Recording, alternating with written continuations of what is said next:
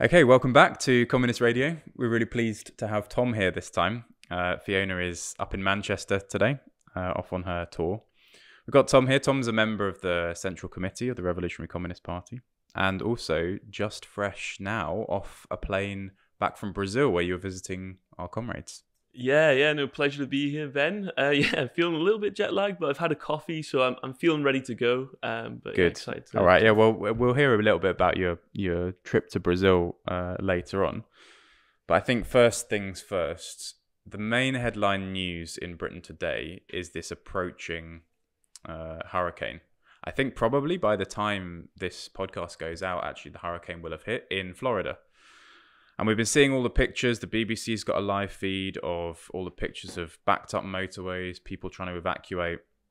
It looks, it's a Category 5 hurricane. It looks like it's going to be really devastating. And it comes right on the heels of Hurricane Helene, which hit the same approximate region of the southeast United States just last week, I think it was, just a couple of weeks ago. And when I was reading about this, in fact, just before we started recording this now, we were having a look at some of the headlines about Hurricane Helene, and it said things like, some of the headlines are, Hurricane Helene was wetter and windier due to climate change.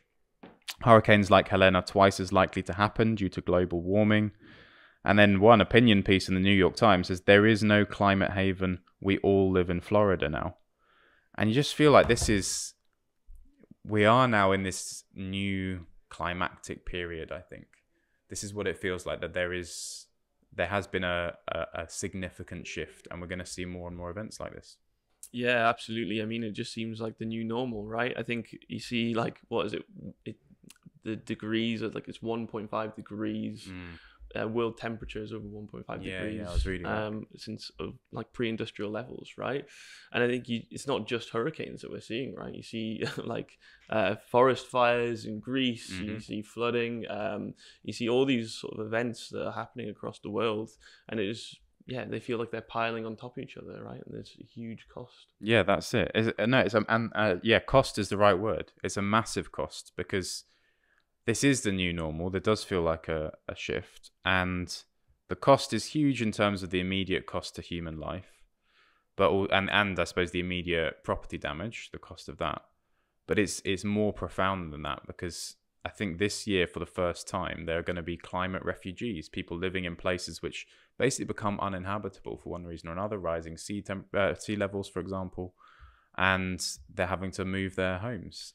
Yeah, it's not just one-off events that we're talking about in terms of hurricanes. It's a complete change to environments, right? As you said, with this like deserts becoming uninhabitable, millions of people will be forced out to flee their homes to find safer places to live. This is part of like the migrant crisis in Europe, with the people fleeing into the Mediterranean.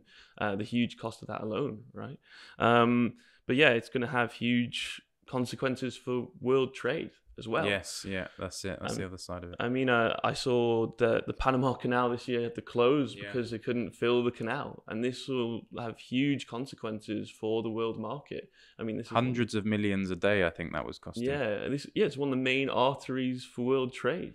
And what will happen when this thing closes, that the cost will go up for shipping these items around the coast of South America, and that cost will be pushed onto the working class, the people that buy these commodities. Right, they'll have to bear the brunt of these sorts of these events that are happening. Yeah, that's right.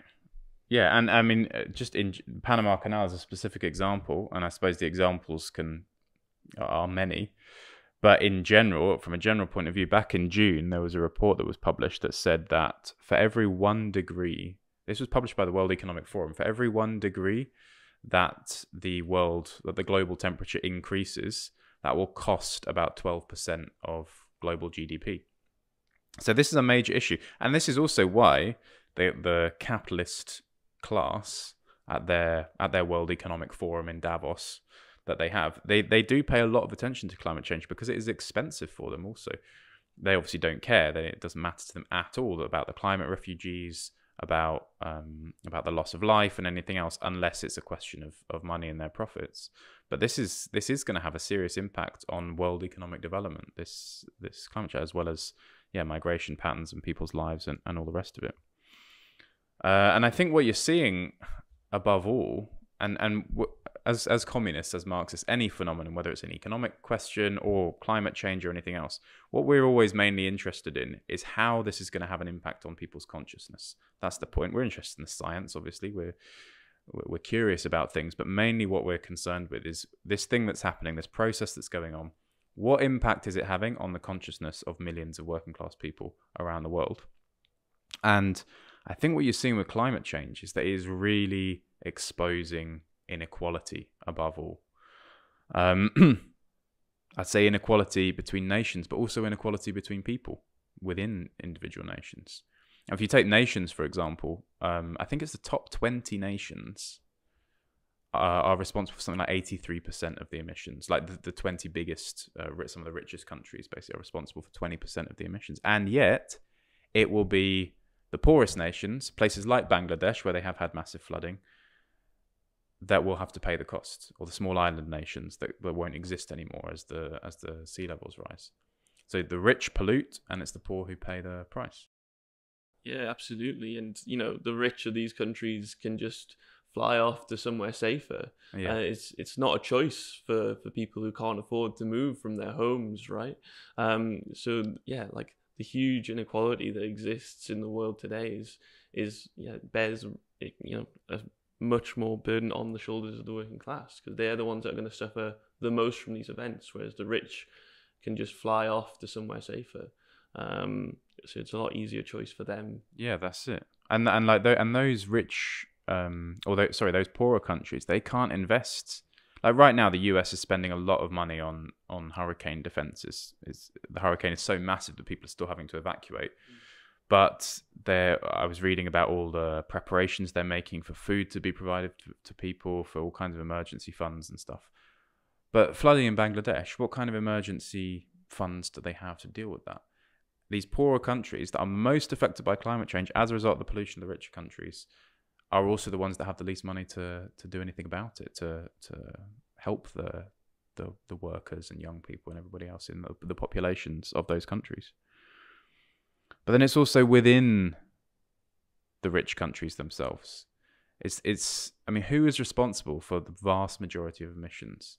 I can't remember exactly where I read this, but it's something like the top 100 or top 200 companies in, for example, the United States are responsible for 80% of the emissions in that country. It's the biggest corporations, it's the super rich, it's the CEOs and the shareholders who are responsible for this stuff.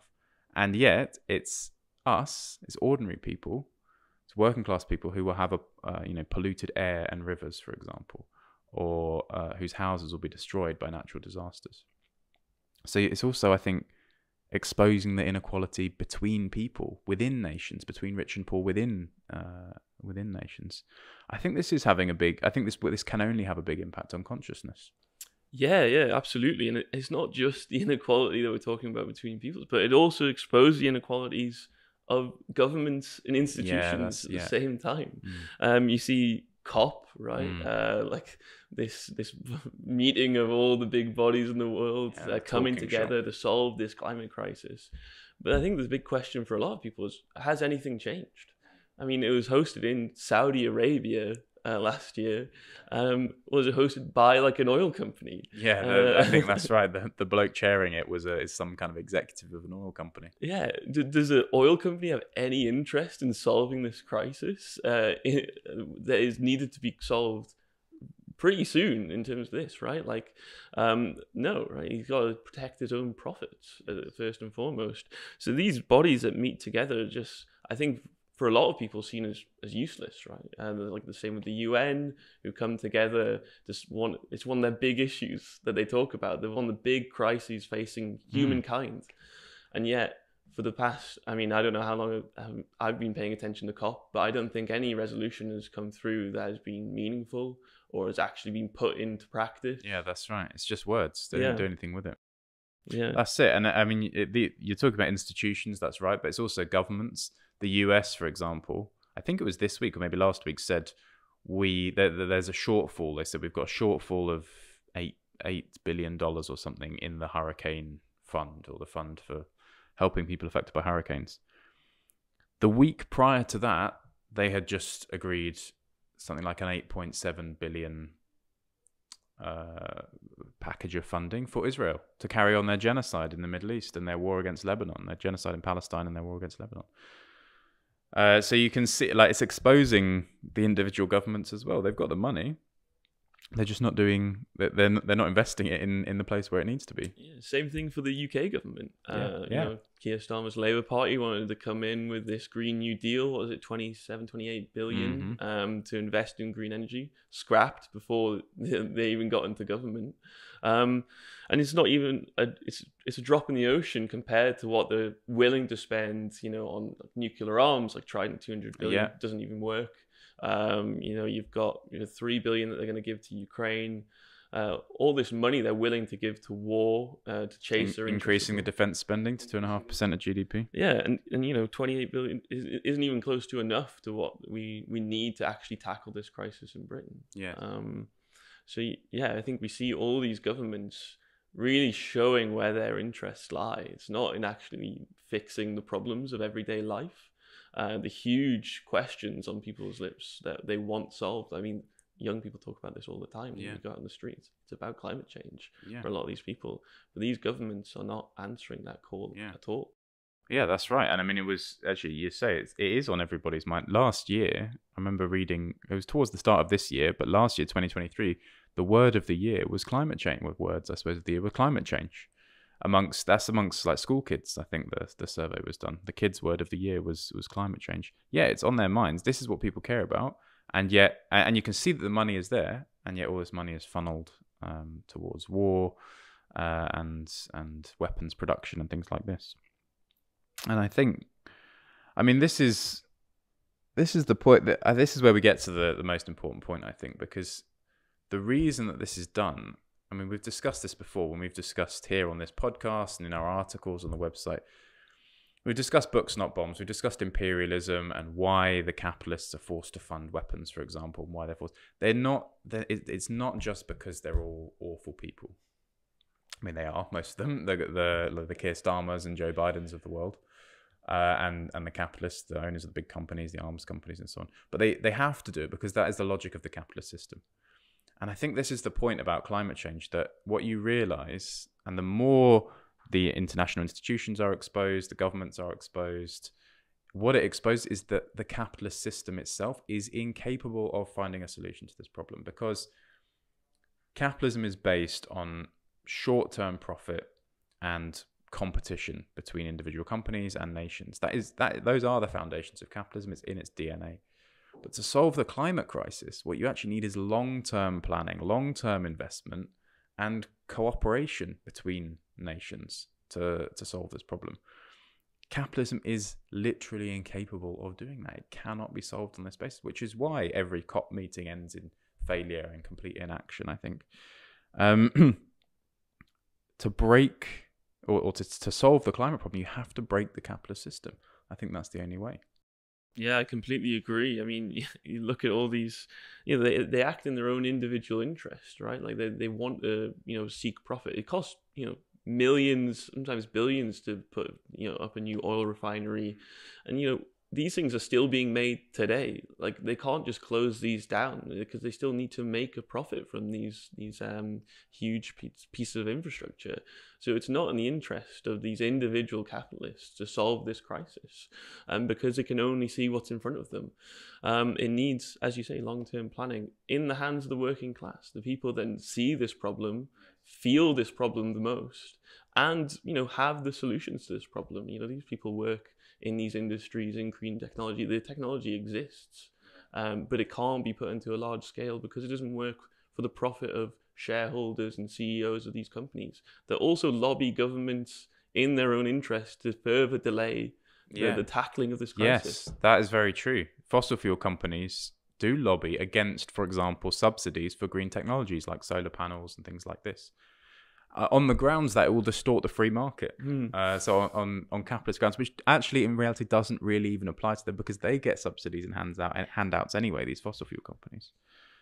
But yeah, this is the point. Like the whole thing is rotten to the core. And yeah, the way what we're talking about here is making the argument that these capitalist governments, these capitalists who run these businesses, these energy companies, the transport companies, and the banks that do the investment, for example, they are willing to literally take the world into an abyss, into barbarism, and they're willing to do it for their profits. We say they have no right to do that.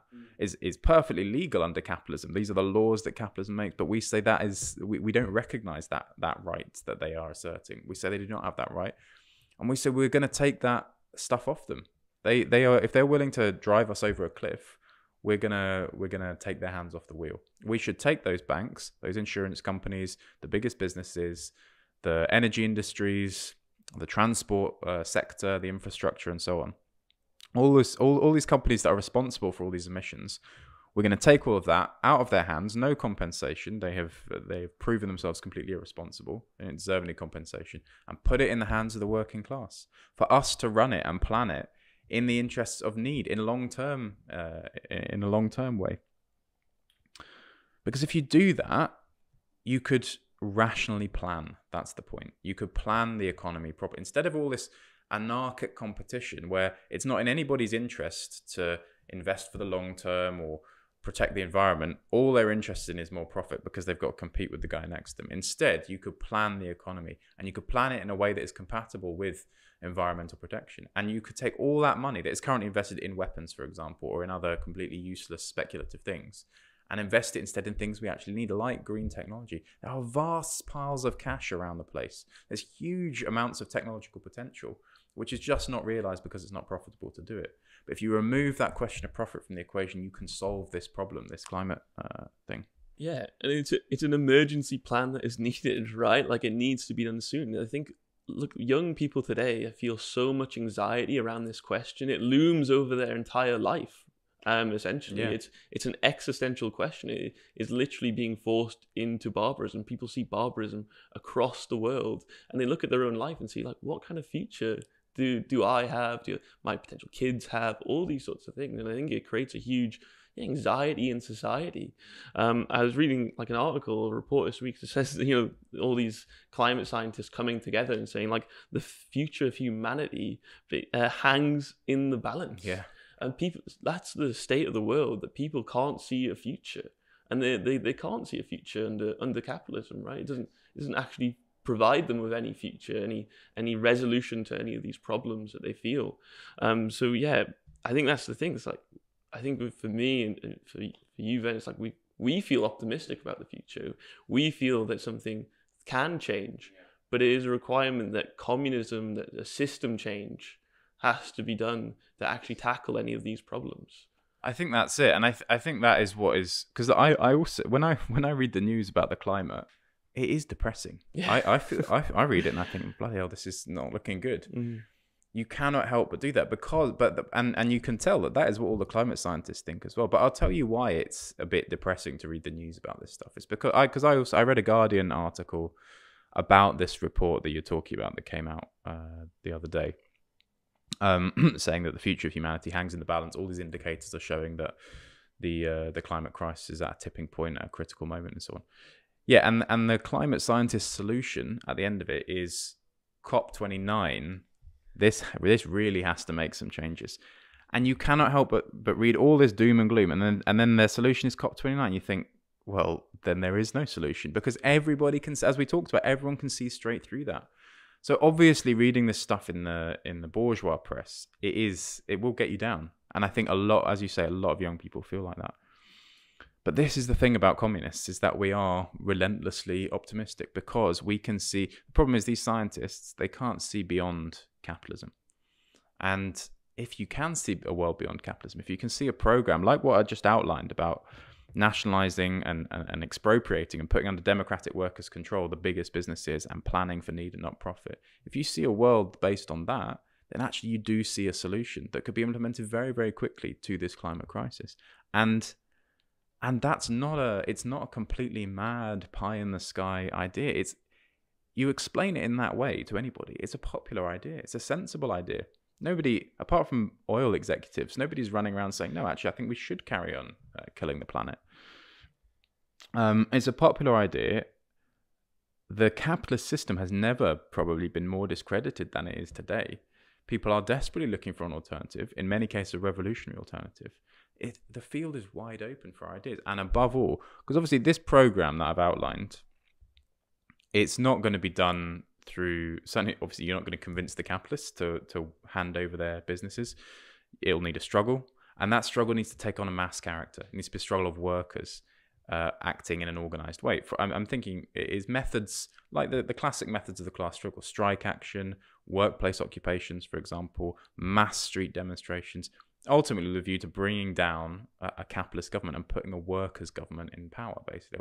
And in fact, not just a workers' government within the kind of setup that we have today, but you expropriate the businesses and you create a new kind of state that will administer those businesses and run the economy basically in the interest of the working class. Yeah, this is what we're talking about. It's not a small thing, but that is more possible today, probably, I would say, than it has ever been throughout history, because the working class is so numerous today, and therefore much more capable of carrying out this kind of. This is a revolution. What I'm describing is a revolution, and it's probably more possible today than ever. But we're not really seeing that being offered anywhere at the moment, right? No. I think what we see today is there is a lack of leadership, really, that can sort of channel all this frustration and anxiety about life into something meaningful. I mean, what do we have? Failures of the left of the past have not really changed anything in terms of we're talking about climate. Nothing has changed in the climate. It's only continued to get worse.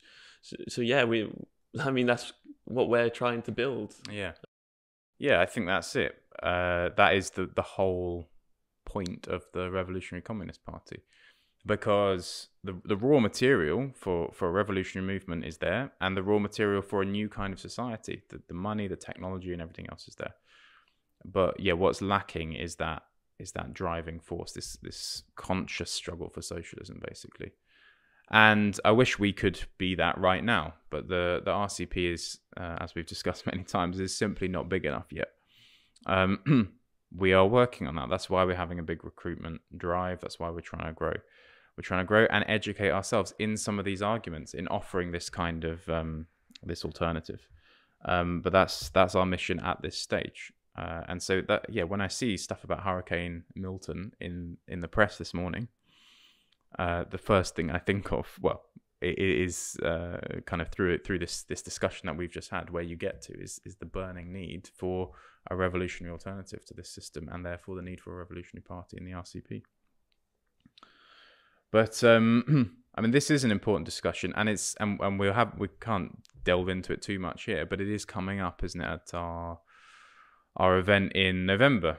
We've got the Revolution Festival coming up, and this talk is on the agenda for that. Yeah, I'm very excited to hear more about this. I think it's as I've said before, right? It's a question on everyone's lips, and we're gonna have 1,000 people coming down to London to listen to all kinds of talks, not just about climate. It's not the only issue in the world today. I mean, what we've got with this hurricane, it's not even the only crisis that's going to be going on in America. There's so many things, and then it's just going to happen after the election. We're going to host this event. So we're going to be talking after the US presidential election. I should say, yeah. We're going to have a comrade from America, from the Revolutionary Communists of America, to come down and talk about the election, which I'm very excited to hear about, and very excited to see what the Americans have to bring to the table. Yeah, definitely. I think that would be really good. I'm very much looking forward to that. We've also got, look, we've talked here about Labour's U-turn, for example. You were mentioning it over the question of green investment, and there is a talk at the Revolution Festival on Labour in power from 1924 to today, and it's a look at various Labour governments in that time and the betrayals basically that they've carried out. Now, in this particular case, they U-turned on that promise of green investment before they even came to power, but that is basically typically the story of Labour governments in power, is that promises are made, people are energised and excited for that as an alternative to the Tories, but then those promises are dropped, basically. And this is a pattern that's gone on for the last 100 years. So this talk on the Labour Party will also be quite interesting, because it's also, there's lessons in there about, well, how do you fight back then against Labour governments that do things like this? The working class has done that on numerous occasions over the last period. So I think that will also be another very solid talk. Yeah, and I mean, we talked about, you know, the climate here in terms of like, you know, the politics revolve around it, but also like science. We're going to talk about and the need to fight for a dialectical materialist approach in science. I think in science today we see a lot of idealism. You know, this idea is like thinking that, you know, all these things come from yourself and then you reflect upon the world. But yeah, I think from what we stand for dialectical materialism, the idea that, you know, yeah, we can understand the world and we can also change it as well. I think, yeah, it's going to be a very interesting talk. To fight for the right philosophy in science, I think, is an important task as well for communists. Yeah, absolutely, definitely. No, I mean, I think it'll be. We talked last time about book with when Khaled was here. We talked about books, not bombs, and the Revolution Festival is going to be a big anti-imperialist conference, but it will also cover these kind of topics, basically. It's a bit of a school of communism. And I mean, well, Tom, you're one of the organisers for the whole Revolution Festival. I mean, how is it looking in terms of attendance and other things so far? Yeah, I mean, we're doing well so far. We've got over 500 tickets. I think we're at like maybe 550, 530, if I remember correctly. So yeah, we're looking pretty good. Hopefully we get to the 1,000. I think that would be an amazing result. And yeah, we're going to have a lot of international visitors. As I've already mentioned, the comrade from America. We'll have Canada, France, Germany, Austria, Spain. I could go on and on and on. But yeah, it's looking to be not just a great event for, you know, communists in Britain, but yeah, bringing together a whole international aspect of it as well. I think that's a really inspiring part of Revolution Festival, and it's something very exciting. It is one of the most inspiring parts, I think. And I mean, I am also talking of internationalism. I am very interested to hear about your visit to our comrades in Brazil. I think you were going. We literally haven't had a chance to catch up about this because it's first thing on Wednesday morning, and you're only just back in the office. So I am interested to hear right now what you've got to say, because that was in Sao Paulo, I believe. Yeah, they were having a camp that was in some way similar to the Revolution Festival that we were organising. How was that in a nutshell? I mean, yeah, talking about inspiring, yeah, it makes you really feel part of something much bigger. I mean, we're talking to like comrades in Brazil that had just joined, like this huge new energy to this party that they founded over in Brazil. It's really inspiring to see, you know, 1 month, 2 months, 3 months, 4 months part of the organisation and getting up there and giving contributions and talks and speeches, and like, yeah, I think it was an incredible experience, and it's really driven me to feel like, yeah, we're part of something so much bigger here in the RCP than just the fight in Britain, but it's also for the fight across the world, like in places like Brazil. That is really what kind of things were they discussing? What topics? A lot of the focus was on, you know, the life of Lenin, you know, war and militarism, these huge questions as well, and yet building the Communist Party in Brazil. How do they fight for, you know, a bigger party? How do they grow? All these things. The thing that is necessary most really is to like in Britain, we're not big enough. They're also not big enough, but they need to fight for that and get more and more communists around them, because I think what they've learned and what we've learned from the past is like communists do exist. It's just a case of trying to find them. So yeah, they did a lot of range of topics, and all very, very good from what I could understand. Yeah. Did you have a translator? You don't speak Portuguese. I don't speak Portuguese. Bom dia. That's all I've got. Right, but I had translated because again, these comrades are part of an international. We all speak, you know, in the same languages, but you know, the general lessons of communism were still there. Yeah, that's good. Were there other visitors from the I should mention, an American comrade, a Mexican comrade, Italian comrade, Canadian as well. So a really good mix of comrades, and it's the first time a lot of the Brazilian comrades got to meet some of the international, and so a lot of questions were asked of me what we're doing in Britain. So it was a very nice event. And, great. Okay. Well, hopefully the Revolution Festival in London in November can be as inspiring for all of our international guests as it sounds like that Brazilian camp was for you.